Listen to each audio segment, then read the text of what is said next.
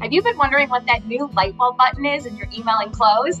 I'm Lizzie with your Daily Edge for your Tech Tuesday tip. That new Lightbulb button is a shortcut to the ghostwriter function in Cloze that incorporates ChatGPT AI software to help you automatically write an email with a short prompt in a matter of seconds. Let me show you. So if you go to write a new email message in Cloze, hover over that Lightbulb button, click on it. It gives you some prompts to use, but if you want to write your own prompt, which you probably do, click on Other, and then write a short summary of what you want to say.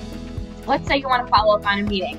It was a pleasure meeting you yesterday.